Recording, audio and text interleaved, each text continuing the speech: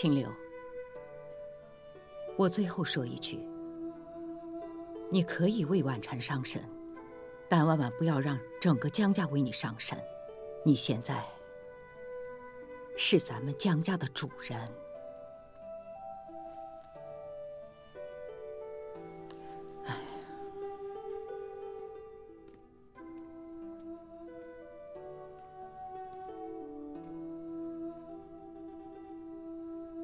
小娃娃，来陪本尊喝酒啊！我刚刚看到周老太太了。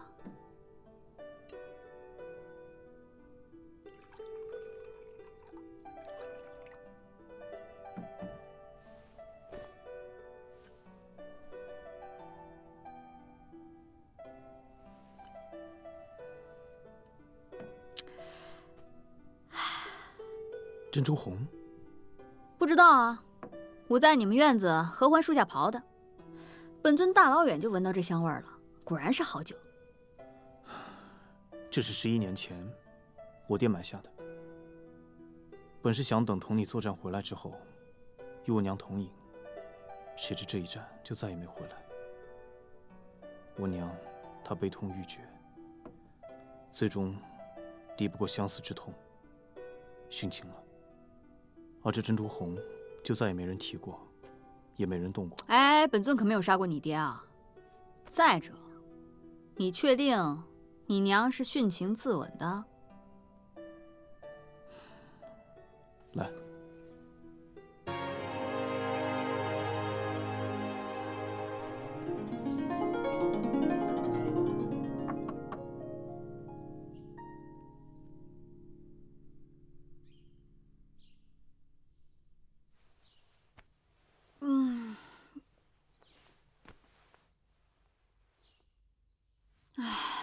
这小娃娃还挺能喝。谁啊？我苦莲子。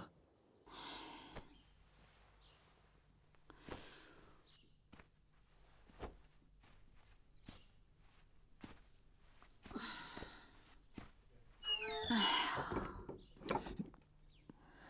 什么事儿啊？你俩这是？啊。昨日那小媳妇儿不是那什么了吗？我陪她喝了2杯，宽慰宽慰。然后呢？后来就睡着了。哎呀，那后来呢？后来你不是敲门，我给你开门吗？跟我走。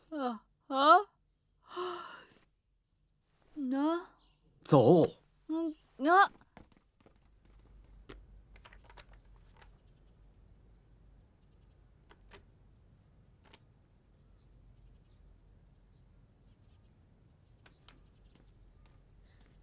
老夫人，银耳羹到了。放那儿吧。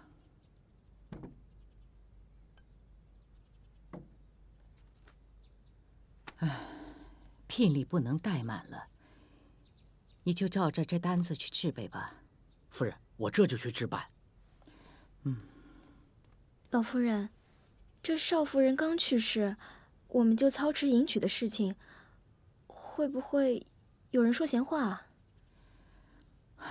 我和老爷都这把年纪了，管不了那么多，我就是要赶紧抱孙子。那少爷他……奶奶，哎，清流，您找我？来，清流，坐下。清流，你怎么眼圈发黑，没休息好啊？啊，这不是……你们先下去吧，我和奶奶单独聊会儿。下去吧。奶奶，昨天啊，我和小景喝了点酒，闹得有点晚。那个野丫头整天疯疯癫癫，油腔滑调。要是有婉婵半点知书达理，我就不为你操心了。奶奶，您别说了。好了，不说了。但是，婉婵走了，如果她想做大房，奶奶是10000个不同意，你爷爷也不会答应的。奶奶，您胡说什么呢？小景她压根儿就没想过做大房。没想做大房，族里商议过了，想要再给你娶一门亲。什么？奶奶，这婉婵刚走，生死未卜，再娶一门亲，这太胡扯了！这一没偷二没抢，谁敢说你的笑话？反正这事我不同意。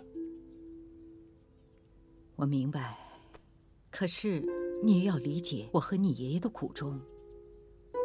你看小景那性子，也不像是会主持家务的样子，整天胡闹。你呀，还是需要一个识大体、懂持家的人。奶奶，好了好了，希望你要明白爷爷奶奶的一片苦心。我可知道你们在想什么，反正这事儿我不同意。奶奶，我现在真的没心思去想这些。哎呀，好吧，那择日再议。那清流谢过奶奶。没什么事儿的话，清流就先退下了。哎，这孩子，哎呀。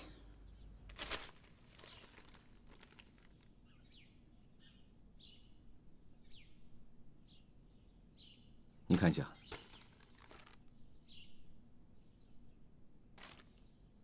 所以说，不是小媳妇自己要离家出走，是江家要杀她，结果被水鬼蛟给救了，然后两个人在一块儿私奔去了苍耳岛。胆子不小啊！对不起啊，雇主，我也是刚刚才知道的。这小子，本尊没看出来啊。这小子平时规规矩矩的一副木头脑袋，关键时刻还挺男人的嘛。这臭小子，枉我养了他这么多年，就给我留下这么一张破纸就走，过分！我看这水鬼蛟比你可出息多了。穿花蝶，穿花蝶。景言，你就别难过了啊。我有什么可难过的？你还没听说啊？我听说什么呀？你就快地位不保了。什么？又有绝世高手出现了？不可能！我是说你在江家的地位就快不保了。我在江家的地位？江清流那臭小子敢把我怎么样？我倒是希望他能把你怎么样。我说你这个人说话能别总吞吞吐吐的呀。哎，江清流要娶金家大小姐。此话当真？千真万确。